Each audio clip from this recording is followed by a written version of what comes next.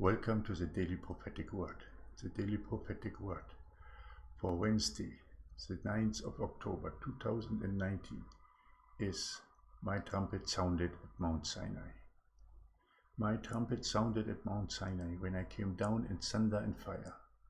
Moses was allowed to enter the thick darkness to meet me.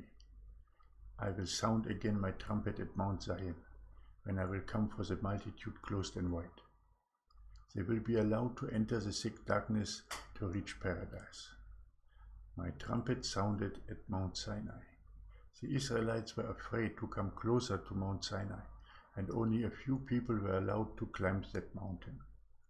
At Mount Zion, my chosen ones for the rapture will not be afraid, because they will be prepared well for that moment, the twinkling of an eye. My trumpet sounded at Mount Sinai, and it will again sound at Mount Zion, the mountain not carved by human hands, my secret place, and the holy city of David. I am calling you out of the world and towards my holy mountain. Listen to my voices and my spirits. I am sending you to get prepared. The time of your departure is now. And this was a daily prophetic word given by the Holy Spirit for Wednesday, the 9th of October 2019.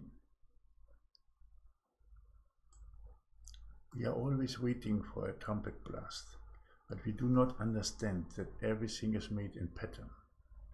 And the pattern of the first Exodus with coming to Mount Zion, and the trumpet blows, and the coming down of God onto Mount Sinai is a pattern to what will happen at the sixth seal, when Abba Father and the Lamb, our Lord and Savior Jesus Christ, will come down with Mount Sinai onto the earth, and the trumpet will sound, and we will stay as a multitude clothed in white at the base of that mountain, and we will be raptured into paradise, to be with the Father and His only begotten Son, Jesus Christ, forever and ever.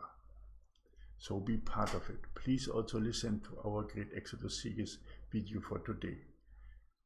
It has many more confirmations about the trumpet that sounded at Mount Sinai and at Mount Zion. Thank you that you have listened to this daily prophetic word. My name is Michael. I am the founder of Triple Grace and the Righteous Past Moment Foundation. And I hope I will see you again tomorrow. Have a blessed day. Maranatha.